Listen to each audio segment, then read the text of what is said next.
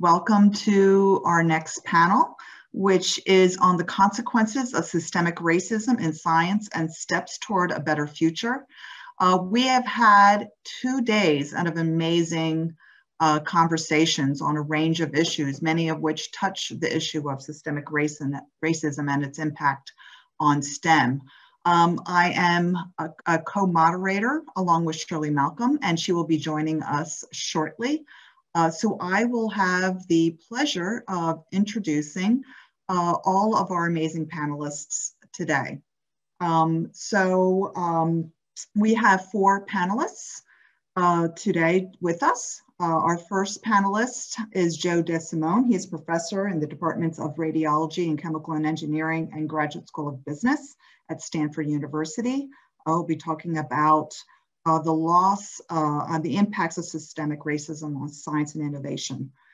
Then we will hear from Tashaka Cunningham, who's the Chief Science Officer for True Genomics, and he will discuss the consequences of racism in science for public trust in science, a topic that has been touched upon I've heard this raised a number of times over the last 2 days. Our third speaker is Amani Allen. She's Executive Associate Dean at UC Berkeley School of Public Health, and she will be addressing public health issues through the lens of racism. And then in closing, we will have Ann Quiroz Gates. She's the Vice Provost for Faculty Affairs at the University of Texas at El Paso, and she will discuss changing the narrative and supporting culture change. Hope all of you can see the faces of our wonderful panelists.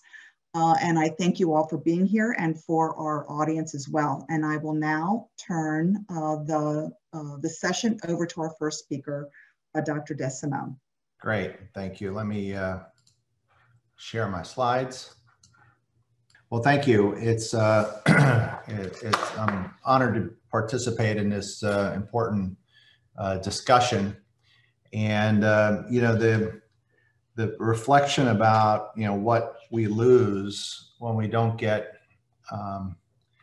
diversity, equity, and inclusion correct is really profound. And I want to put it in a context of convergence, which is something that a lot of people, very few people dispute the impact that convergence has as driving innovation. And a lot of this was triggered out of MIT and a while back, and Susan Hockfield and Phil Sharp and Bob Langer and team, and you talk about the convergence of life sciences, physical sciences, and engineering, really driving innovation. And the National Academies has been a big proponent for this as well. And the whole premise is that different fields of study come together and new thinking emerges. And a lot of this is grounded in statistics and other things. And in fact, it goes well beyond the life sciences, physical sciences, and engineering, and arguably is extended to the social sciences, humanities, and even the performing arts. And the belief that convergence is a blueprint for innovation is a tried and true sort of perspective in a lot of circles. And we made the point a number of years ago, 6 years ago, in fact, a little more than 6 years ago, about this interplay between convergence and diversity. And my co-author here, Krista Farrell, and I talked about the similarities about this. We have students in a lab that grow up with not much money. They think about problem solving differently than somebody who grew up with a lot of money, and that these different perspectives bring a lot of value to the innovation community, or the innovation to the community. And this whole idea, even disciplinary diversity is well thought of, but this idea that we learn the most from those that we have the least in common with.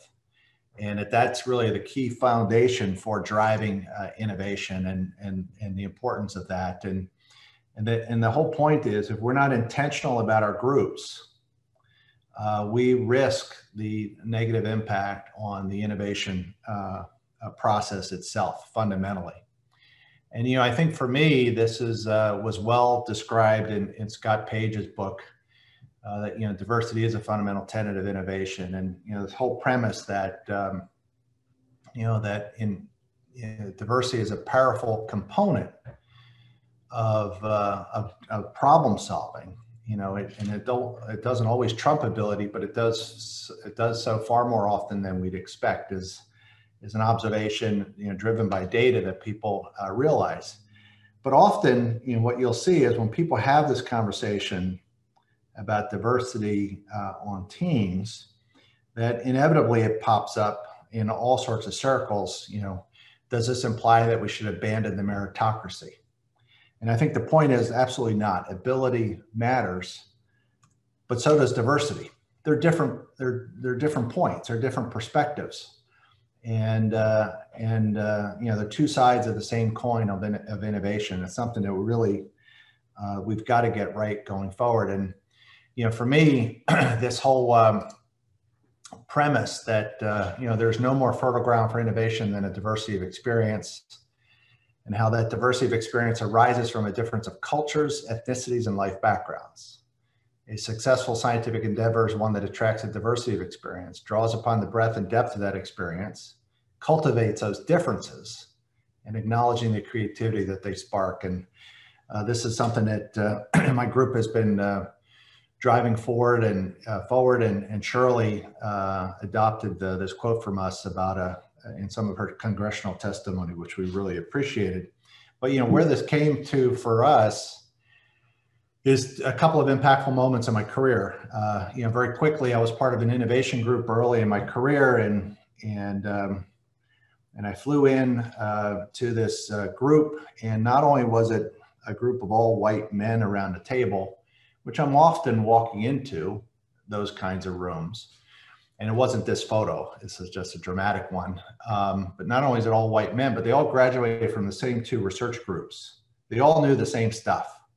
And me as an outsider, as a white man, I had a difficult time breaking into this conversation. And it dawned on me that this group was at a structural disadvantage to drive innovation.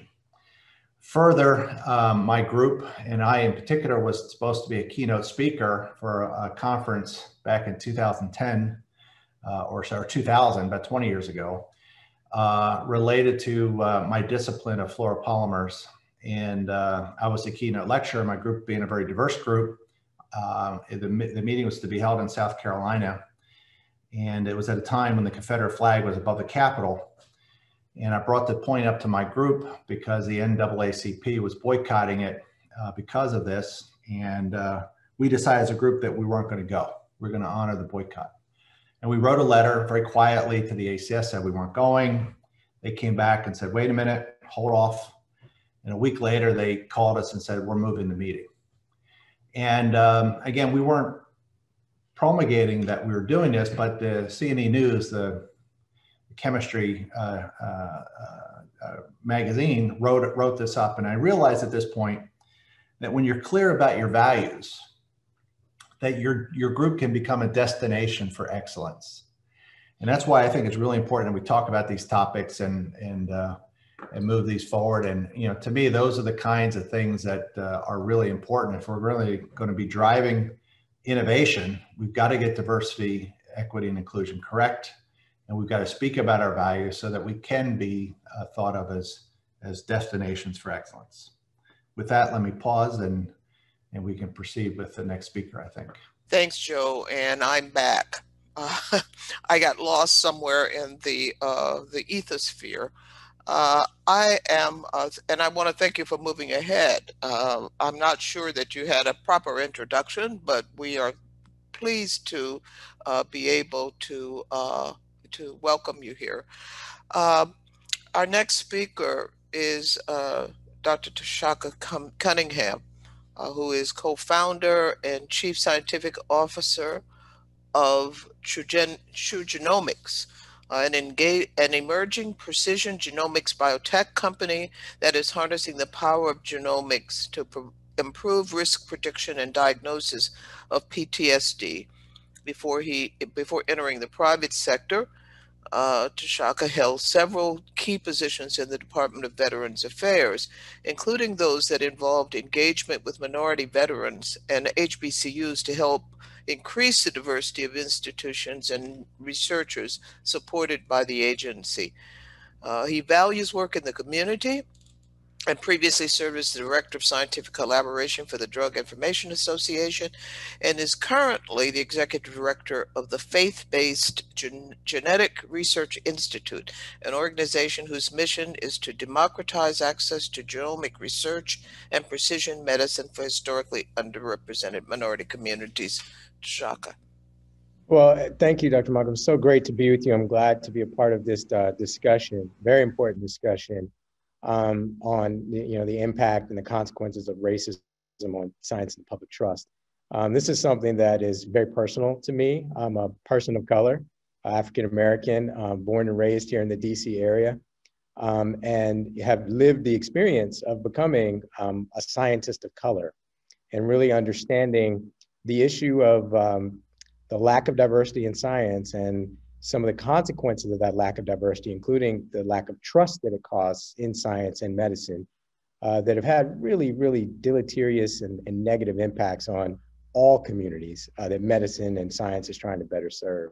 So I'm looking forward to having this dialogue. I'll share a few slides and kind of level set my portion of the discussion around what are some of the root causes of this, and how might we think about moving forward? Because again, as a scientist, I always like to start with the problem, then you come up with a hypothesis of, and then you do your experiments, and then you find a solution. So I'm really focusing on the solutions as we move forward and having these dialogues that will further lay out what the problems are. So let me just share my screen with slides and talk through these a little bit. Okay. Make sure everybody can see that. Okay, I think from the previous session, you guys met this wonderful gentleman, Dr. Samuel Cartwright. And I really think it's important for us to understand when we're talking about racism and the consequences of it, where it started. And racism has been a part of the fabric of this country, unfortunately, from its very beginning. And from the very beginning, the US has led the way in this science of racial discrimination. And it's actually a pseudoscience but with folks like Dr. Cartwright here, who, I mean, looking at this picture even 200 years later, you can kind of see the racism seething out of his pores here, was a doctor. He was actually a doctor at the University of Pennsylvania and wrote a very interesting document called the Report on Diseases and Physical Peculiarities of the Negro Race, where he laid out a treatise on different diseases specific to African Americans. And one of my favorites from that incredibly disturbing report was drapetomania, right? Which was a condition that he came up with that was the consequence of an enslaved African person wanting to gain his freedom. It was actually a mental condition that said that enslaved African would want to run away. And so when you think about that, how science was in this case weaponized to disturb the populace in a way that kept a group down, it's been around from the beginning. And this concept of racial and genetic inferiority was accepted science in the United States from the earliest parts of its beginning. And it spawned movements like eugenics and phrenology and these pseudoscience that further reinforced negative stereotypes about certain racial ethnic groups. And it's stunning to me. Most of us don't know in the scientific community how pervasive this was throughout the country. There are actually eugenics laws on the books in states, southern states like Mississippi, up until the late 1960s.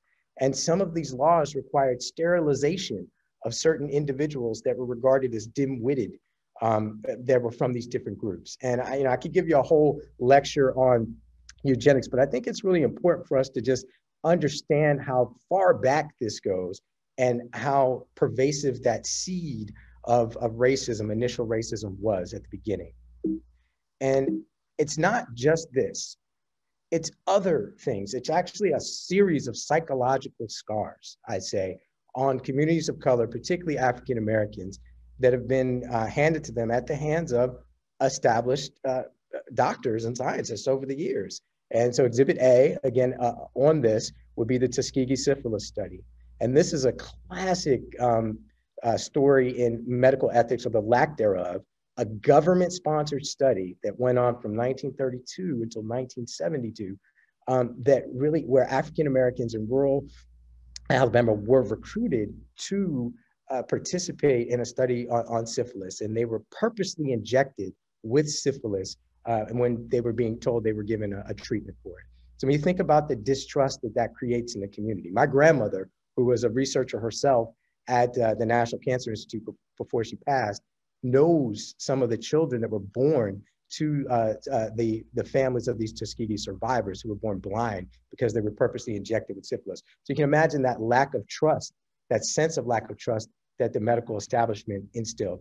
Then you have Henrietta Lacks, and that's a common story that we know now, again, because it's been publicized in the press, with Oprah making a movie about it. There's a book out there about it. But the fact that this African-American woman, Henrietta Lacks, her cells were literally taken from her without her permission and used to make countless scientific discoveries that led to billions of dollars in pharmaceutical and biotech industry. Yet her family really saw very little of it. And then the final exhibit C, I'll call it, is just the countless instances of health disparities that are experienced by African-American patients all over the place throughout the years. So you have all of this, these experiences that have been largely negative, that have led to and reinforced some of the disparities we see, not only in participation of Blacks and other minorities in science, but also clinical trials. And we've probably talked about that quite a bit, but it's a cumulative set of psychological scars that have been established in this community, and it's been very aggressive over the years. And that's something that we really need to consider. So what do we do about it? How do we overcome the net result of that, which has been this lack of trust by communities of color with science and the medical community?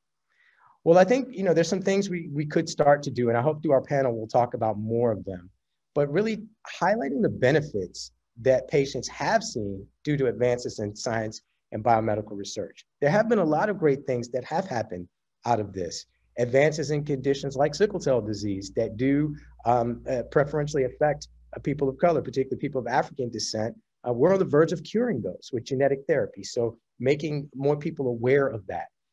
And then I would say expanding access to really enable more minorities and people of color to become active participants in the business of science. We often talk about getting more people into the pipeline. That's great. But if we get people into the pipeline and then we can't get them up the chain so that they have higher level jobs, then what are we really doing? How are we moving the needle and getting people in positions of power and authority where they can help change the system from the inside? And then really, very importantly, we have to address racism at every level, particularly the highest level in academia, industry, and government, to create a truly level playing field for scientists of color. We have to call it out. We have to acknowledge it. It's like first, understanding that you have a problem and then begin to acknowledge it and address it. And I think, I hope we have a very robust discussion on how to best address it. But I think as a community, science has often overlooked this to its detriment. And lastly, we want to do that to ultimately produce more what I call honest brokers.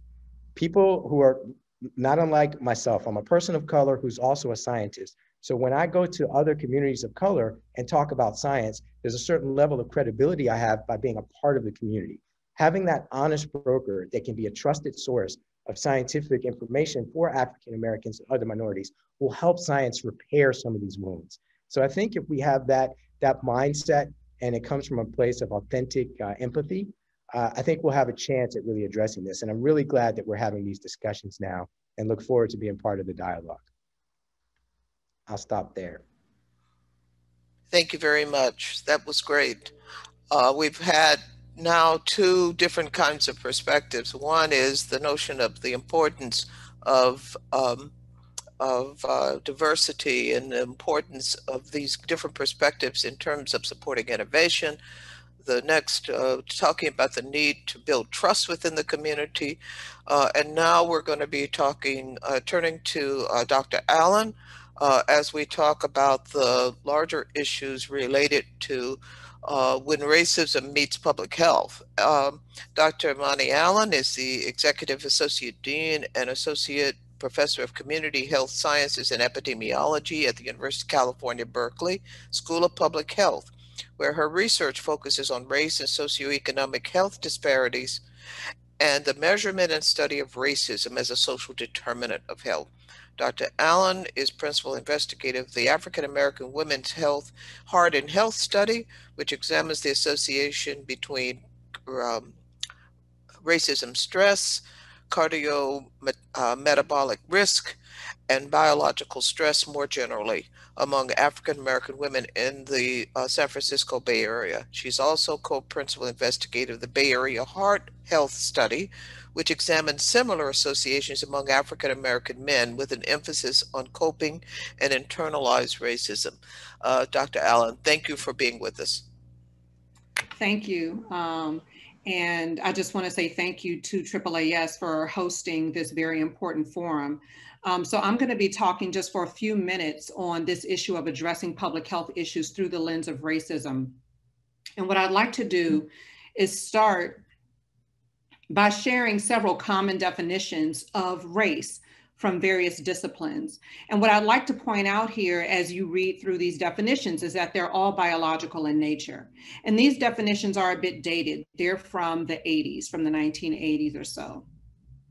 If we come more recently to the year 2000 and look at the definition of race from the Dictionary of Epidemiology, which by the way is a foundational discipline within the field of public health, we see that although there is an acknowledgement that social scientists have challenged the biological definition of race, it goes on to state, however, that race is a useful concept from the public health perspective because some diseases are strongly correlated with biological aspects of race, and that useful insights into human biology and genetics derived from an analysis by racial group.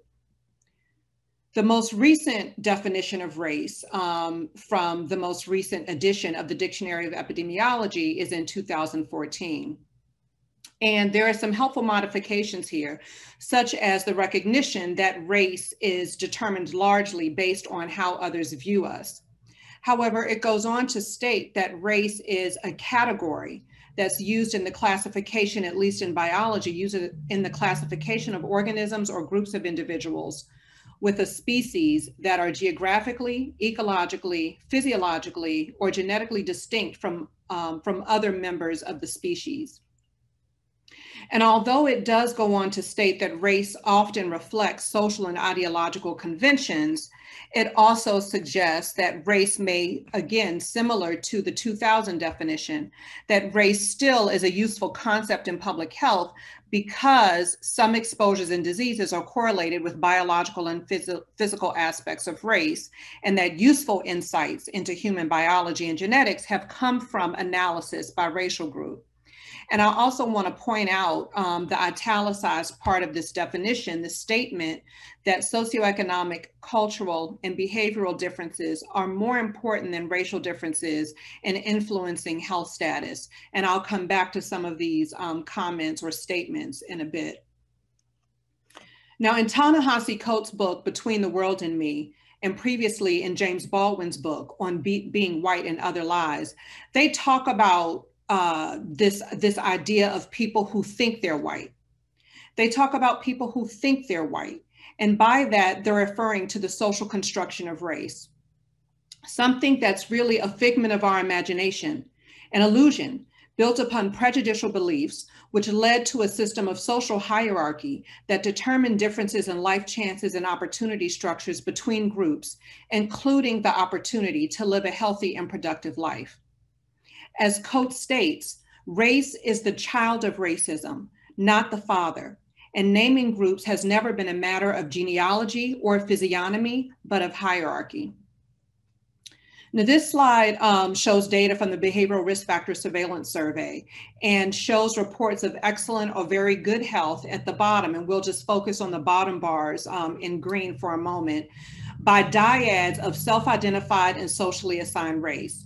And so if you look at the dyads, on the left is self-identified race, and on the right is socially assigned race. And we see the biggest jump in reports of excellent or very good health based on socially assigned race. So people going from being socially assigned Hispanic to socially assigned white. And then we see a more modest increase in going from self-identified Hispanic to self-identified white. But what we see here again is kind of health being determined largely based on how others view us. And I'm only showing you an example here of Hispanic or Latinx with white, but we see this same pattern across a number of other dyads. Now, when we look at population health and we look across numerous indicators of population health, and I'm only showing you a few examples here, we've seen that in the large part, population health has improved dramatically over time for all racial groups. Here we're looking at cardiovascular disease death rate, and here post-neonatal mortality rate. From somewhat recent data. And what we're seeing again is that although population health is improving for all groups, that the health divide is persistent, and in some instances, it's even widened. And this brings up this issue of the causes of population health not being the same as the causes of health disparities. And so I would argue that when we think about this kind of persistent health divide, that we have to start asking different questions. If we know, for example, that of everything that we've learned about how to improve population health over the last 50, 60, 70 years, which is a lot, that we have been able to move the needle very little in closing the racial divide in health, then we have to start asking ourselves different kinds of questions, not just what are the causes of population health, but what are the causes of health disparities? And I would go a step further and say health inequities. And I would argue that one of the underlying factors that we have not paid enough attention to is racism. And so what I'd like to do now is just position racism as a root or fundamental cause of health and argue that racism, therefore, is a risk regulator. So going back to one of the statements from the earlier definition that stated, let me find it. It said something about, it said socioeconomic, cultural, and behavioral differences are often more important than racial differences in influencing health status. And so what I'd like to suggest is that instead of pitting one social factor or social determinant against another social determinant, that we actually consider that when it comes to racial health inequity, so not just racial health disparities, because disparities just means difference, but racial health inequities, differences that are unfair and unjust and that are entirely preventable, that we consider the ways in which racism regulates our exposure to a variety of other health risks, social risks that determine racial health inequities. And so I offer that as food for thought as we turn to the next speaker. I think that what we have here is a buildup of information that indicates what happens when we don't have when we don't pay attention to systemic racism in science. But we also want to look at how can we, in fact, build toward a better future. And we have asked Dr. Ann Quiroz Gates if she can begin to help us move in that direction. Ann is the Vice Provost of the University of Texas at El Paso. She holds the AT&T Distinguished Professorship and served as chair of the Computer Science Department from 2005 to 2008, and then from 2012 to 2020, and as Associate VP for Research and Sponsored Projects. Dr. Gates is the Executive Director of the Computing Alliance for Hispanic Serving Institutions. One of the NSF's 8 national includes alliances that promotes the importance of inclusion and equity and advancing innovation and discovery. Importantly, UTEP, where Ann has spent her career, as an HSI, as a Hispanic Serving Institution, is committed to the success of its students and its community, and Dr. Gates has been a major actor in making that happen, focusing on systemic approaches. She has given tremendous service to AAAS as well as a member of the board-appointed Committee on Opportunities in Science. Dr. Gates has received many awards in recognition of her work. The 2015 Great Minds in STEM Education Award, the CRA's 2015 A. Nico Haberman Award, the Anita Borg Institute Social Impact Award, and the 2009 Richard Tapia Achievement Award for Scientific Scholarship, Civic Science, and Diversifying Computing. Anne, thank you for joining us. Well, thank you, Shirley. It's really a pleasure to be here. I appreciate the invitation. I would like to start by sharing a quote. Let's see if I can get this to work. By sharing a quote from Megan Smith, who was the Chief Technology Officer under President Obama. She says, "We as a nation must challenge every CEO, every company, and every investor to think about what they can do to ensure that they're tapping into all of our nation's talent so that there's workforce investment portfolios look like America." Her statement aligns with the message that comes from the National Academy's report, Minority Serving Institutions, America's Underutilized Resource for Strengthening the STEM Workforce. As has been said by other presenters, inclusion and diversity are critical for creating and building better products. There are roughly 700 MSIs that are established and that have an intentional focus on educating students of color. MSIs can serve as a national resource for STEM talent, although there are many that face challenges to expand STEM opportunities. Numerous tech companies are committed to end racism practices. I serve on a high-tech diversity, equity, inclusion, or DEI committee, which is led by a visionary champion. And the goal is to address the challenge that Megan Smith posed. How do we diversify our science and technology-driven workforce?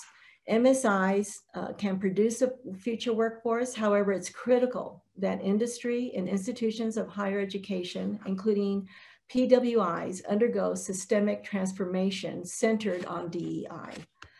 In this slide, I present dimensions that should be considered at any institution of higher education or company, organization that is invested in transformative change for inclusive and equitable environments. The points are informed by AAAS Sea Change and the Excellencia of Education Seal of Excellence, which employ a self-assessment approach that includes data collection, analysis, and reflection, and intentional actions outlined in a plan that address improvement. Data is collected to inform, check progress toward goals, understand climate, improve processes, structures, policies, and procedures. Leadership must be committed to DEI as demonstrated by the messaging, resource allocation, accountability for the culture, and success of minoritized individuals at all levels at the university, from the administration to the students. In a company, this would refer to the C-suite, the manager, and staff at all levels. The mission of the university must include a commitment to DEI.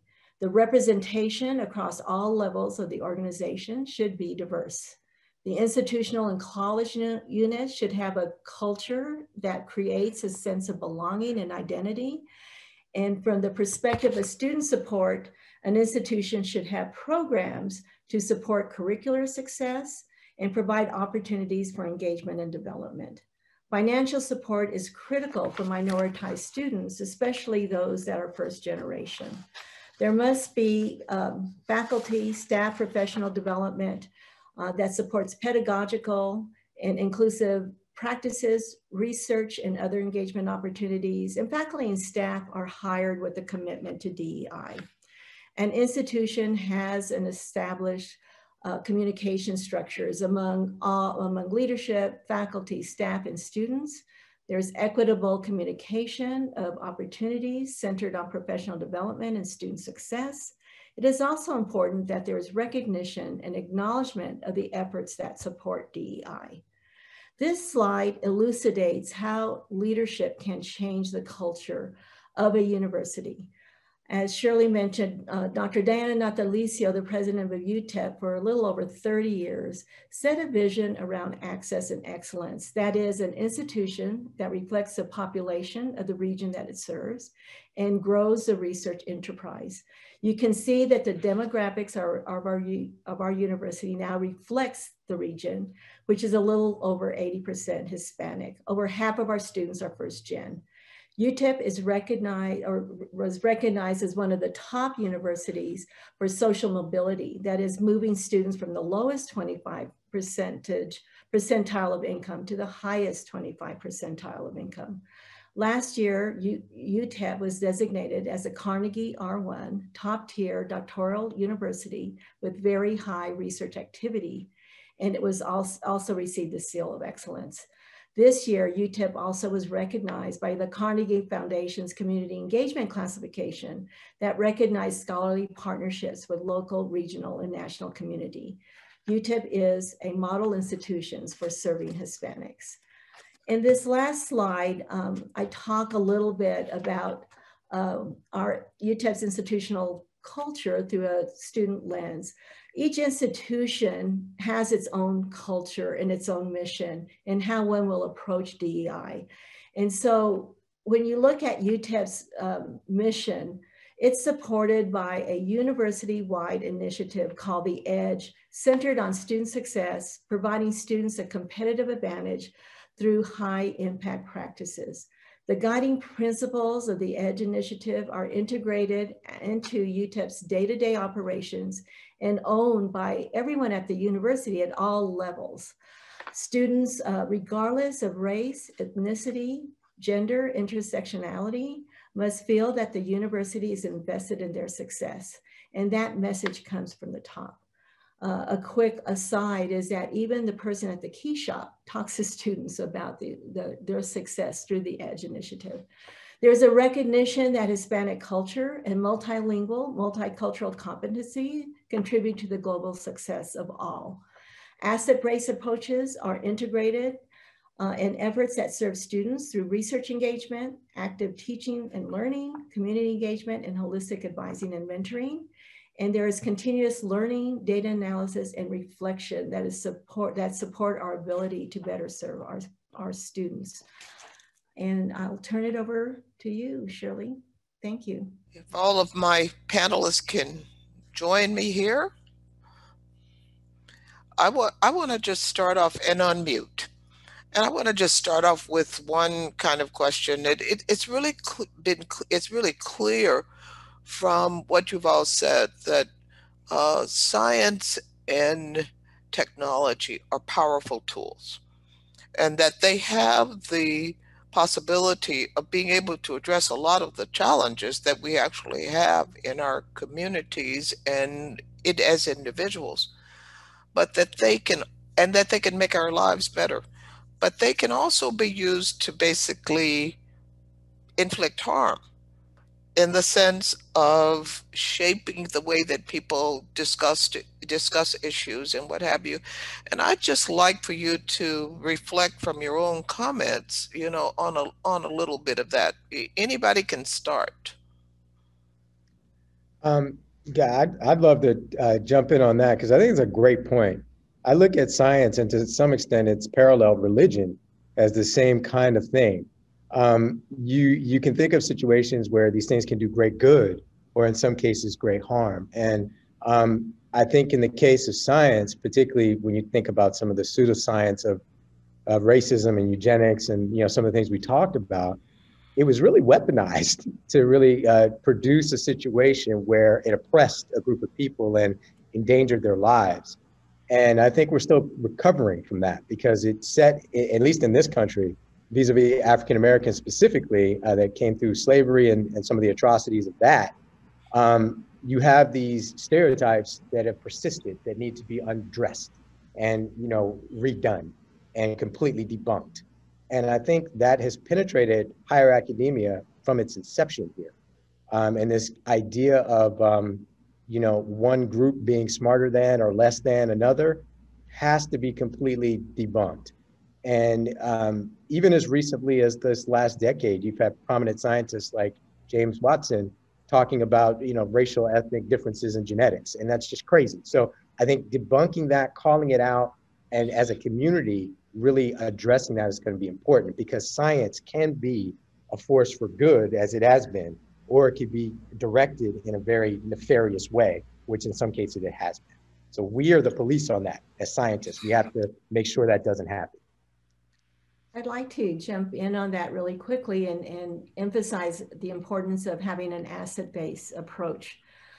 Because what we do see at a lot of MSIs is that there's a deficit thinking around who our students are, and that they need help. And while there may be some truth to, they may need other opportunities to really excel, we really believe that everyone is capable of excelling, and that we focus on the students' assets. These are your assets, and this is what you can do to really elevate your knowledge in the field. And so taking an asset-based approach is really important. And then it's also the words that are used. I mean, there's words that are used that are, especially around women, Latinas, around their capabilities. And because the Alliance works a lot with we just had a session with Latinas, it's appalling to hear that there's still comments made by professors around a woman's ability to excel in computer science within a classroom when they're given a test. So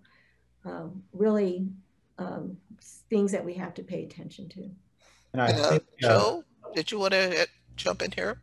Yeah, I think building upon that, it's not just the words, but it's the whole, every aspect of it. Walking down that long hallway to the president's office and seeing all the portraits of the white males. I mean, I just imagine how daunting that gauntlet looks like. And I'm using a clear word there. I mean, it just feels awful. I mean, you can imagine that, or walking into a room, that's not representative, and you're sitting in a classroom and the faculties in our departments are not reflective of the classroom population. So it's not just the words. I mean, I think it's everything, and it can be stifling. And, the analogy too is when you do K through 12 outreach in your centers, and you want to be able to reach young people about science, and you've got to think about the imagery of who's presenting and who's engaging, so that people feel included,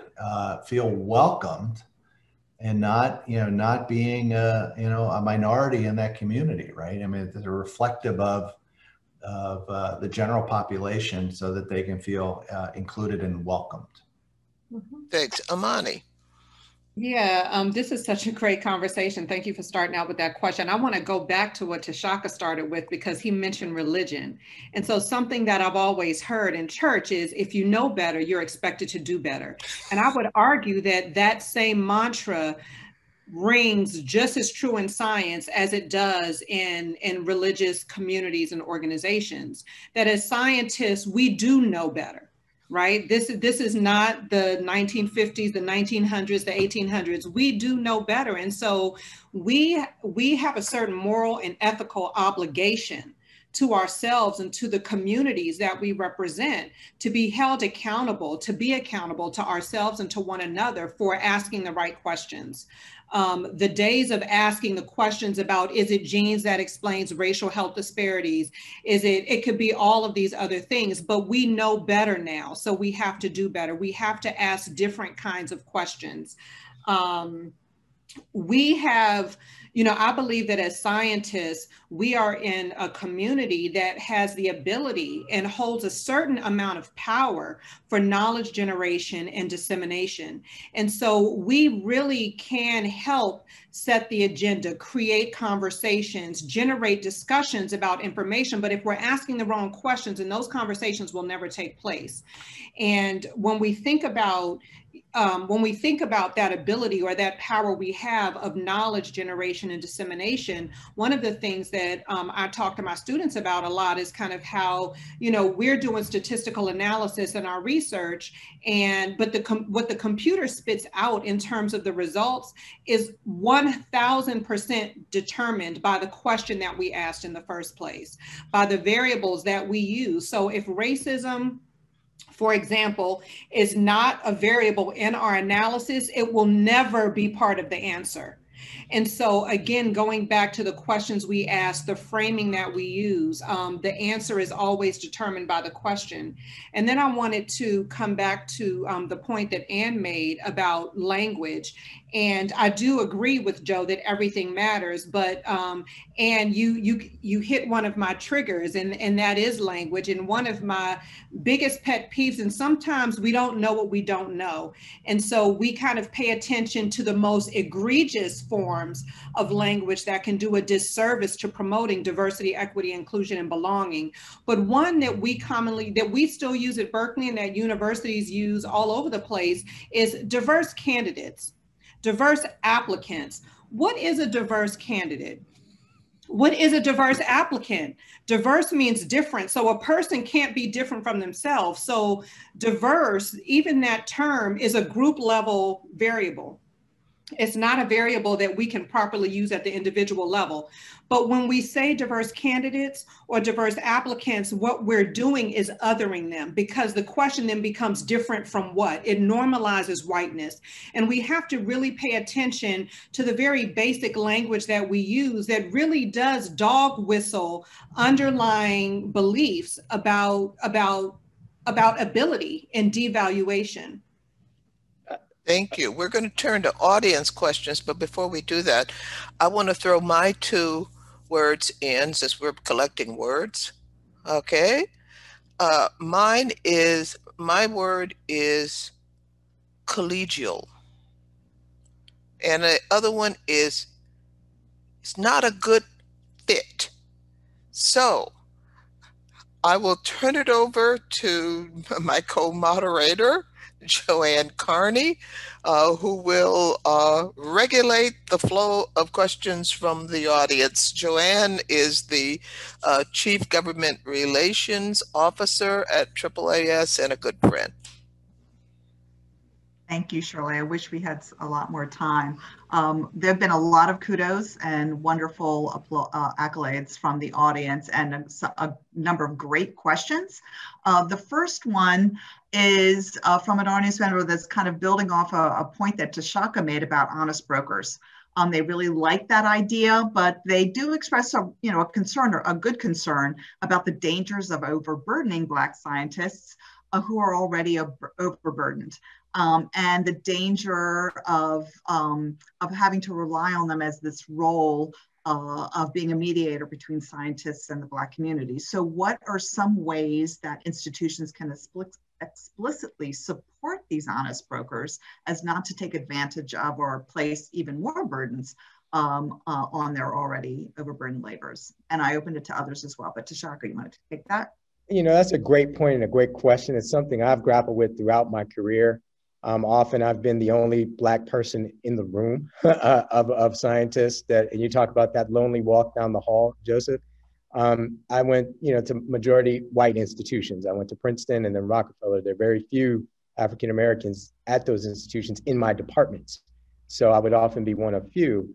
And so it is a burden. It's a burden that is going to be on us because the fact that we are there, we have to share our cultural experience, but it can be exhausting.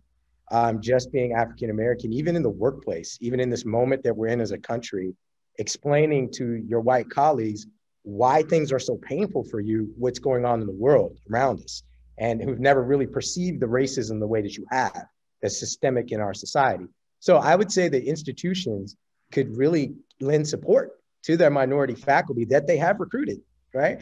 To help them be those honest brokers. And by support, I mean actual time off or time allocated to have some of these conversations, and even compensation due to that, because you would pay a consultant to do this, right, in your organization. Why are you not going to pay your faculty member or bump up their compensation that is sharing their unique experiences and helping you navigate this in your institution?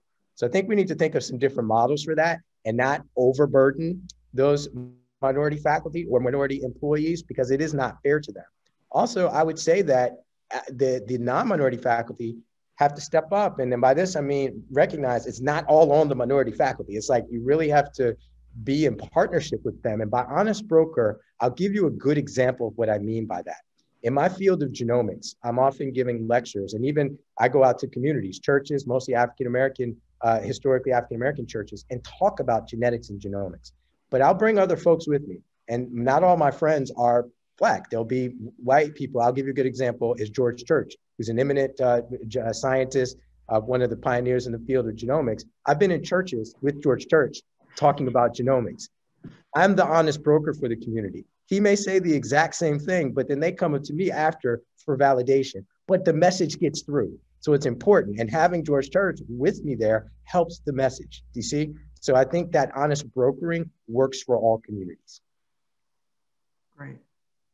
That kind of ties in with the next question, which you referred to kind of raising their salaries to help compensate them, but are there other ways of compensating financially or through other mechanisms to allow underrepresented minorities in STEM fields to kind of lead other, DEI programs? I just want to say, this is not answering your question directly, but we really have to challenge institutions and organizations, industry, to start looking at parity. How do you reach parity? We need to hire more faculty of color, and that's imperative. And so our institutions of higher ed have to reflect the population. I mean, that was the challenge that is being put out there. So we have to put our heads together. There's a lot of groups right now, given all of the things that have happened over the summer, that have really put a highlight on these, on the lack of representation, and began to change what we're doing in K through 12, what we're doing at the university with our students, and elevating them, and really creating more allies and an emphasis on reaching parity. Yeah, I think along those lines,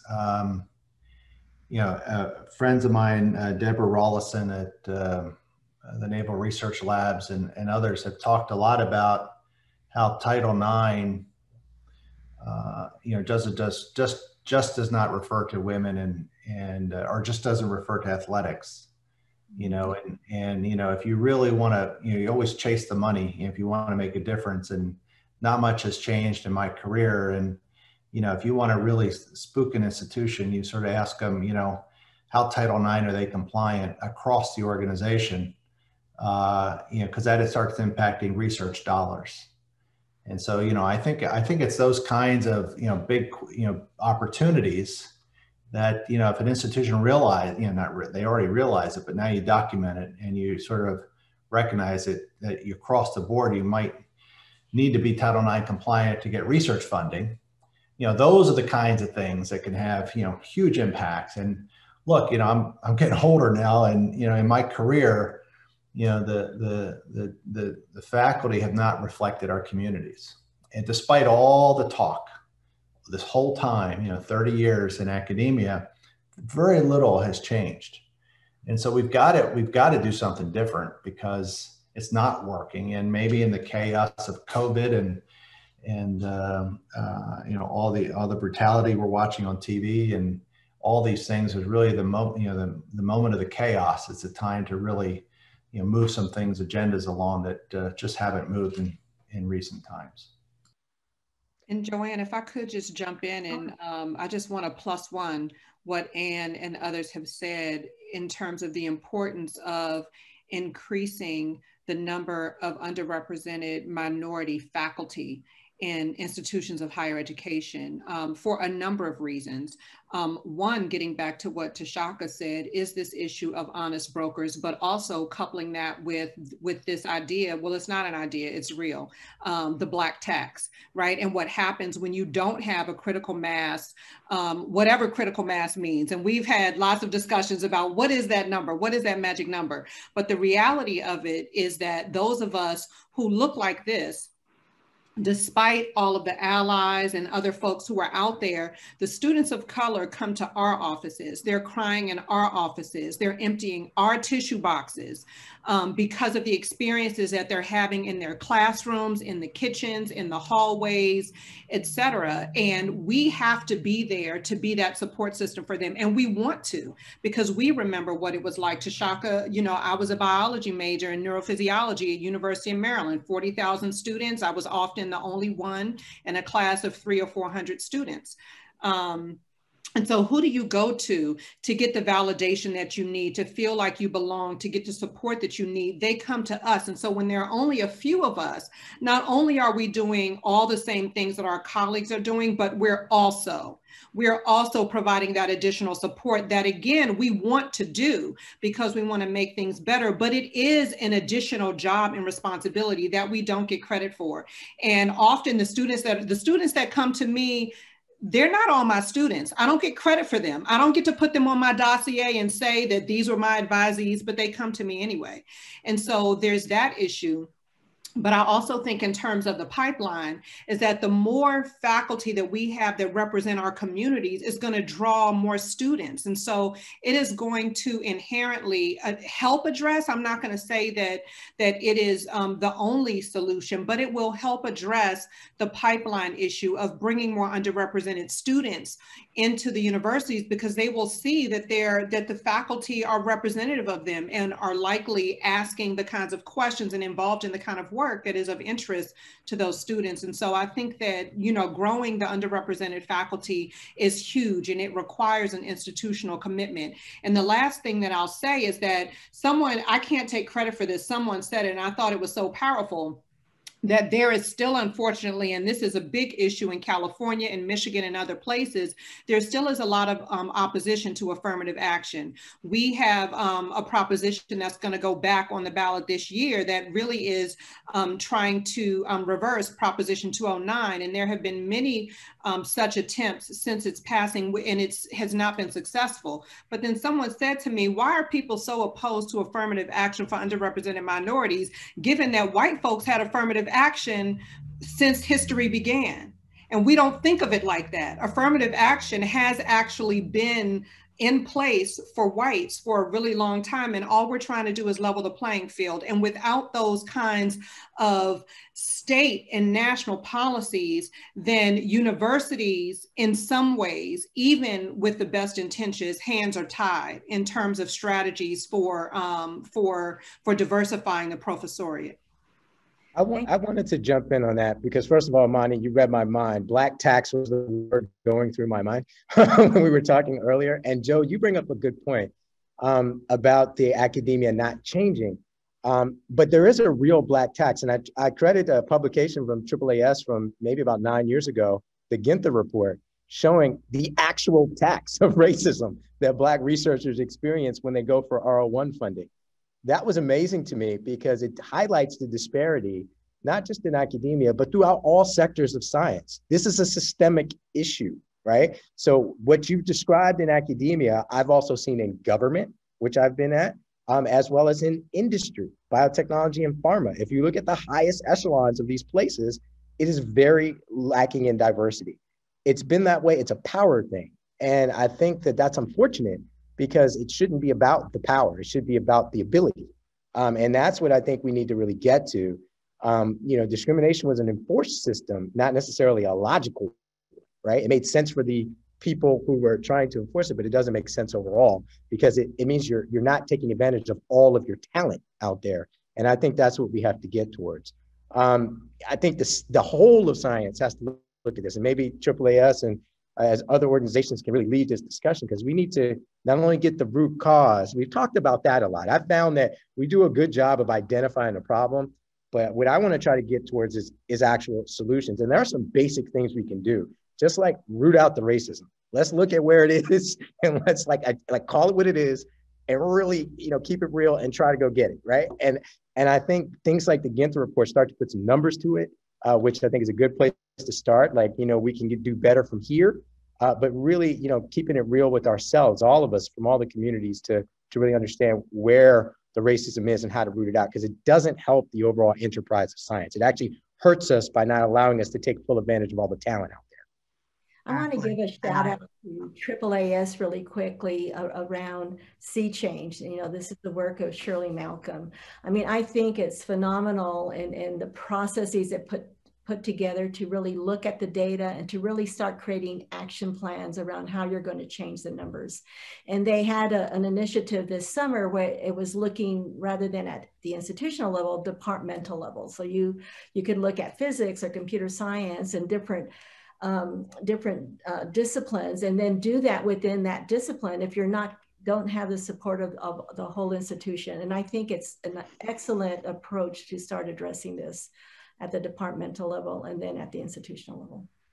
I wanted to make one quick final little comment on that though, because that's a great point. And I think when you get to the higher levels, and I just want to use a personal anecdote, I chose to not go into academia because of the racism I saw there at the highest levels. So when I thought about, you know, the career path I wanted to have, did I want to keep banging my head against this racial glass ceiling? Or did I want to have some more freedom of movement that my educational background allowed me to have? I chose that latter. So I think, you know, these are going to really be important factors in students' choices. Even once you train them to go through STEM degrees, how many of them stay with it through the end to their department chairs or running some of these organizations? If opportunity is not created for them, you're really building a pipeline to nowhere. So I'd like to, we have about 20 different kinds of questions, which why I apologize, we are not going to get to all of them, but this has been an amazing conversation.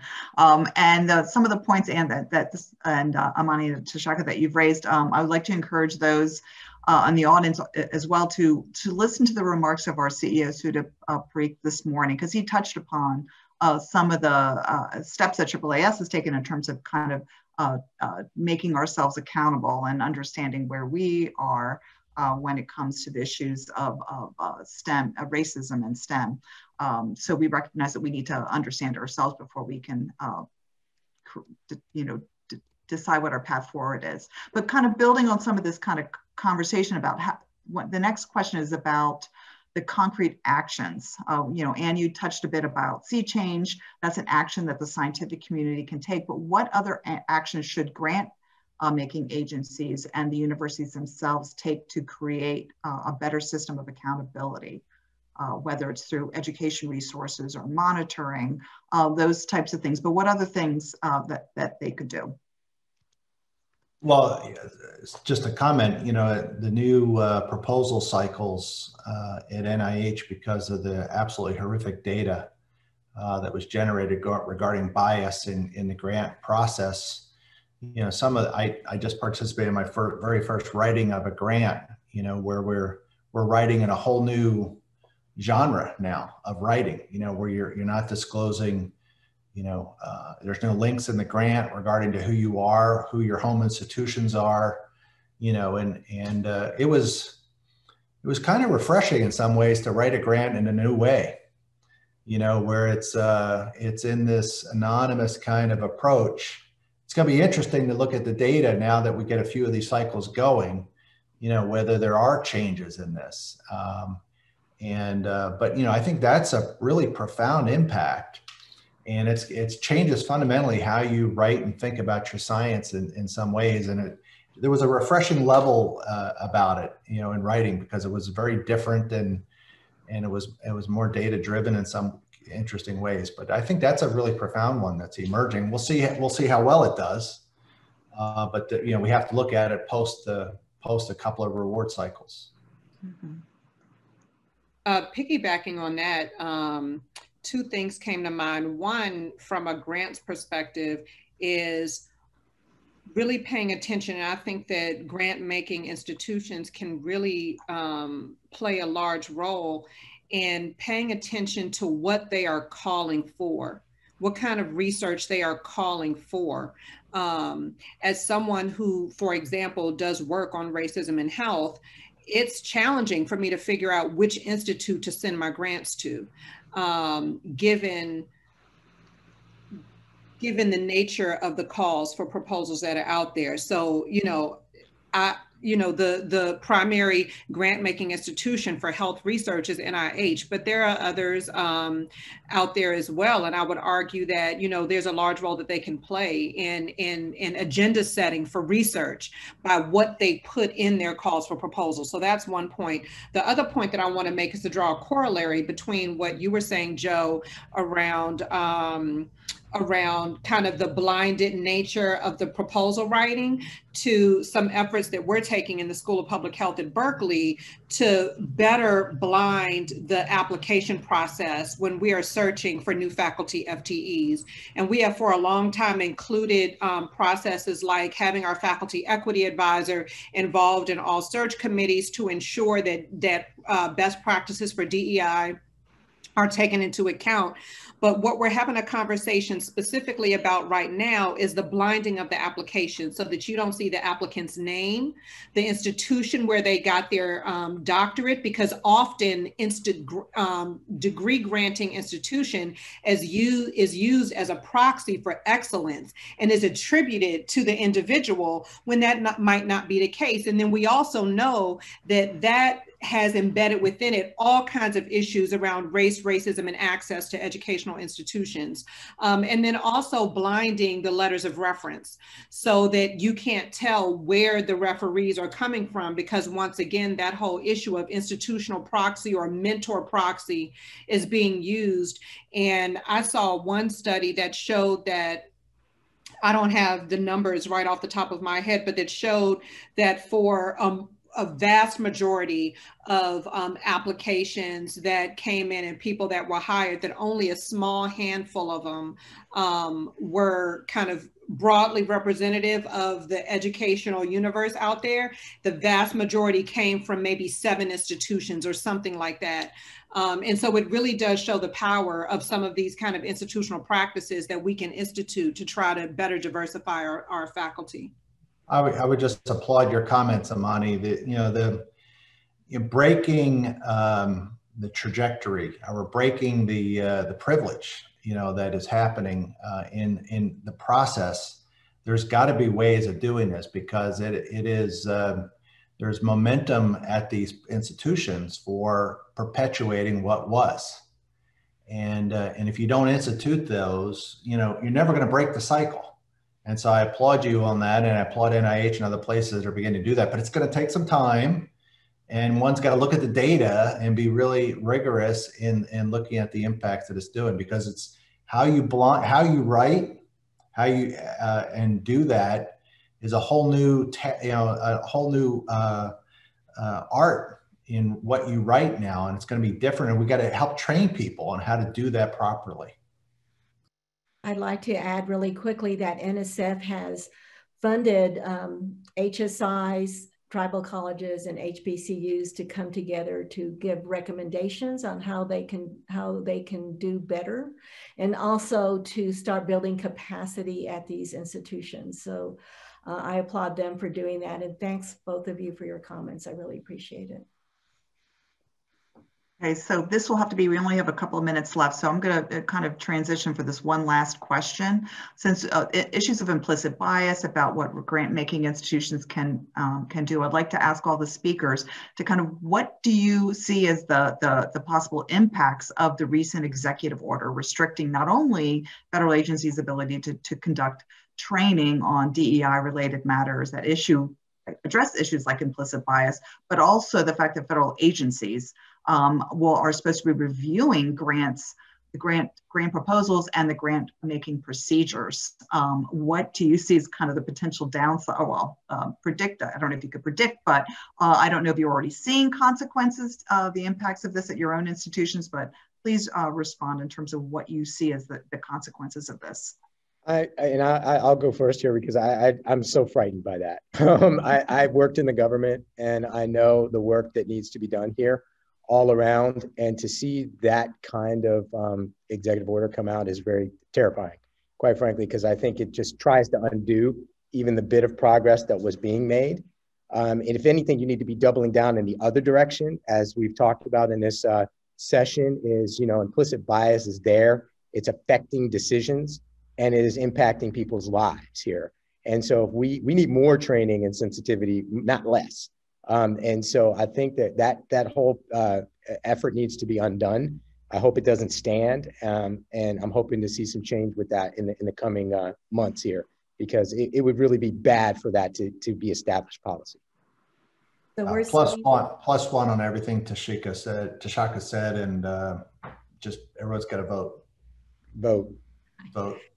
So we have seen a lot of emails coming to the upper administration asking about, it's been effective at scaring people, but our message is that we're going to continue. I mean, we have to continue with with all of the approaches that we're using for DEI and talking about implicit bias. I mean, we have to just keep on going, and we have to do it in an equitable manner. I'll just plus one what everyone said. I completely agree, and I would just add that I think that there is an important role that institutions can play, medical institutions, institutions of higher education, and many other types of institutions, in banding together and really creating a collective voice in opposition to that. I agree with you, Tashaka, 100% that it is very scary, and we're in for huge disappointment if that stands. And I will just note to you all and to the audience that AAAS did join in a letter that, along with 50 other organizations, requesting that that the White House rescind the executive order. So we hear you all and agree. I'll just now, in closing, turn this back to my amazing co-moderator, Shirley Malcolm. Okay. I just want to thank everyone for attending. We really appreciate it. And in the words of John Lewis, I would just urge us all to go out there and get in good trouble. We may want to keep our heads down for a while, but otherwise, we have to move forward in order to make sure that the steps toward a better future are those that are inclusive, are equitable, are fair, and are just. Thank you very much.